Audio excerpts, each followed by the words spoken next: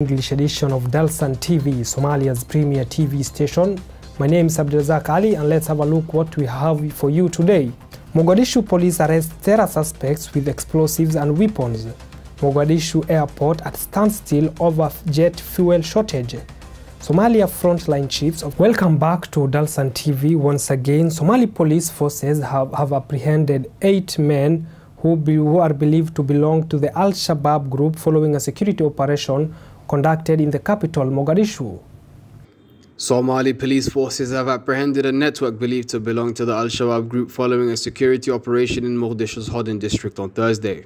Police spokesman Sadiq Adan Ali said at a press conference that 8 men were preparing explosive devices on an auto rickshaw and loading other weapons on a minibus to be taken to the Al-Shabaab controlled Sako district. beeladu waa waxa loo isticmaalo miinooyinka nooca loo isticmaalo remote ka soo boodada ah ama nooca lagu xiro oo iswacda marka mobilkan boqolka xaba ah wuxuu aad xajmi weyn u leeyahay waxyaabaha qaraxyada shacabka Soomaaliyeed ugu dhibi jiray isagana sidaas oo kale gacanta lagu soo dhigay waxyaabaha meeshan ku aragteen oo la soo bandhigay waxa kamid ah rasaasta sida u jeedaan ilaa 22 qorqore oo rasaas AK47 ah iyo rasaas kale oo furfur ah oo iyadana indhiina aad ku arki kartaan waxa kale oo goobta lagu soo bandhigay. The operation was made possible by collaboration between police and intelligence forces and with the assistance of the public, he added. The arrested group will also be brought before the courts, according to the police spokesman.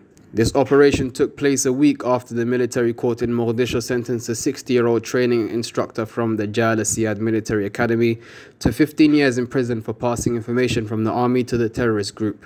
Security agencies stated that Abdiaziz Hussein Noor Mursal was falsely claiming the rank of Lieutenant Colonel when in fact he was a second lieutenant.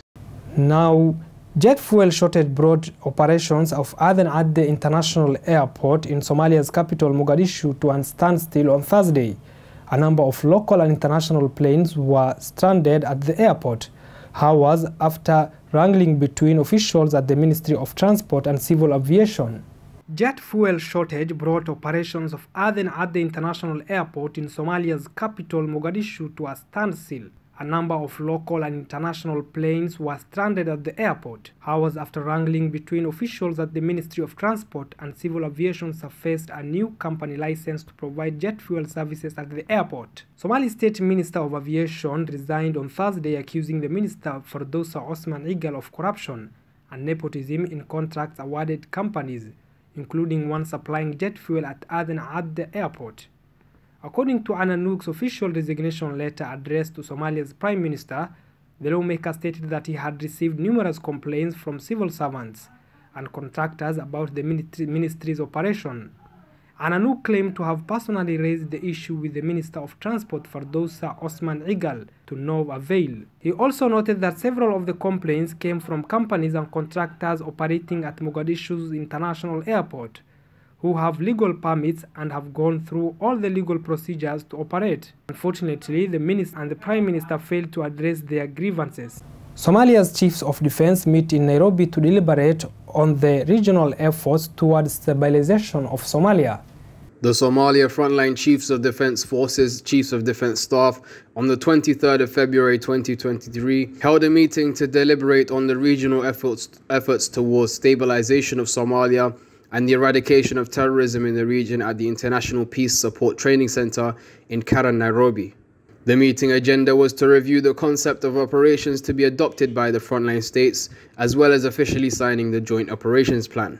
While giving his remarks, Kenya's Chief of Defense Forces, General Robert Kibochi, expressed optimism that the deliberations of the meeting will contribute towards creating lasting peace and stability in Somalia and other frontline states battling the insurgency of armed groups. General Kipochi further emphasized that the peace and security agenda is a critical pillar in anchoring the frontline states' integration process, and subsequently, security and stability in the area are vital for regional prosperity, as they will provide a conducive environment upon which all other aspects of regional integration shall thrive. The meeting by the chiefs is a follow-up of the Heads of State Summit held in Mogadishu, Somalia on the 1st of February 2023, that unanimously agreed to jointly plan and organize a robust operational campaign at the frontline states level against terrorism attacks and to commence rebuilding and modernizing Somalia's security forces to ensure they are well prepared to contain any act of terrorism insurgency. The meeting brought together chiefs of defense forces,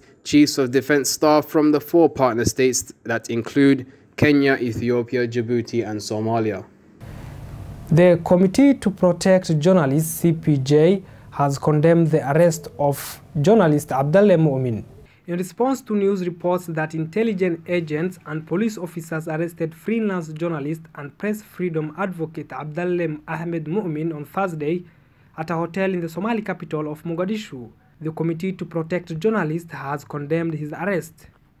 Officers arrested Abdallah Mu'min during a public meeting convened by a senatorial committee, during which Abdallah was invited to speak and did not show a warrant or explain why they were arresting him, according to media reports and Ahmed Ibrahim, president of the Somali Journalists Syndicate SJS, a local media rights group that Abdallah co-founded and works as a Secretary General.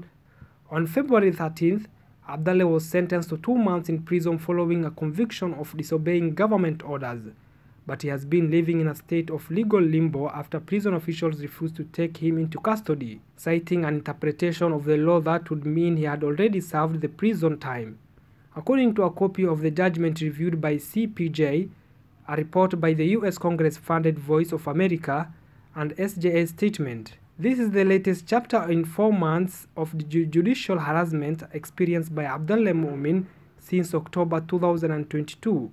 After he voiced concern over a government directive on coverage of extremism that has the potential to censor the work of journalists. Thank you so much for watching Dalsan TV. My name is Abdulrazak Ali. Have a